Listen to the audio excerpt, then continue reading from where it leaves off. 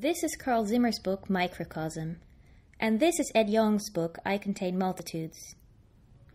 Both books are about microbes, and that makes me wonder, which of these books has more microbes on it? I think we can figure that out. First, we're going to need plates to grow bacteria on. To make these plates, you start by cooking up a little broth made of agar, sugar, water, and stock. You can buy agar online or in Asian grocery stores. The recipe I used recommended beef stock cubes, but I used veggie stock that was already in my cupboard. It worked, but I ended up with green bits in my plates. Now you boil your broth, not too long. You just want to make sure everything is dissolved and that there are no chunks left. Then carefully pour a little bit of the mixture into a plastic sterile Petri dish, just enough so that it spreads to cover the whole dish. Now, if we were in a lab, you would leave this dish open to dry inside a sterile flow hood. But I don't have that at home, so I just close the dish. This creates a lot of condensation, but for this experiment it was more important to me that the plates were sterile, and then I didn't care that much that there were also water droplets on it. Wait for the plates to dry and cool down, and then it's time to swab the books. I used regular cotton swabs to touch the bottom of the book and the cover, and then I transferred that to the plates, closed them, turned them upside down, and left them sitting for a few days in my living room. Confession time.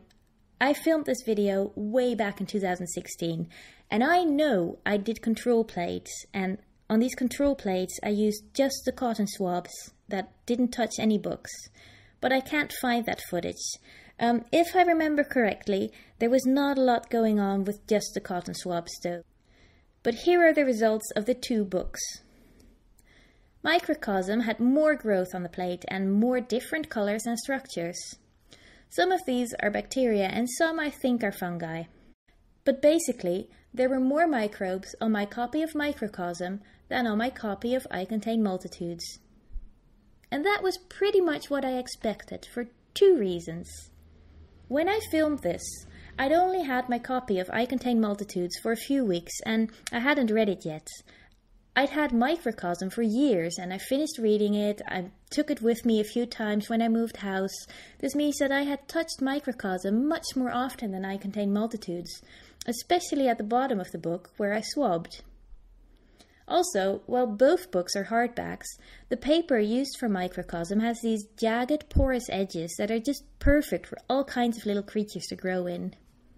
So, more touching, plus more interesting surface area for things to grow, means more microbes on Microcosm. But my copy of I Contain Multitudes, despite not having been touched as much at the time, was one that I picked up at a book launch event. And I got it signed by Ed Yong, which means that some of the microbes on my copy of I Contain Multitudes may well have been Ed Yong's microbes.